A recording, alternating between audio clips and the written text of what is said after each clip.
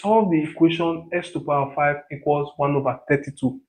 So what we simply do here, x to the power 5, we can always write 1 over 32 as 32 to the power minus 1 from the laws of indices. And so x to the power 5, I can put 32 in base of 2, and it is 2 to the power 5 power minus 1.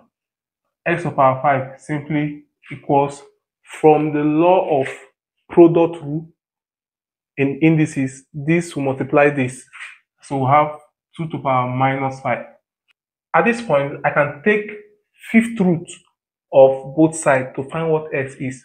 And this will give me x to the power 5 to the fifth root. This is fifth root of 2 to the power minus 5. And I'll have x. Fifth root is the same as 2 to the power minus 5 power 1 over 5. So that my x is, 5 can cancel this. Now I'm having 2 to the power minus 1.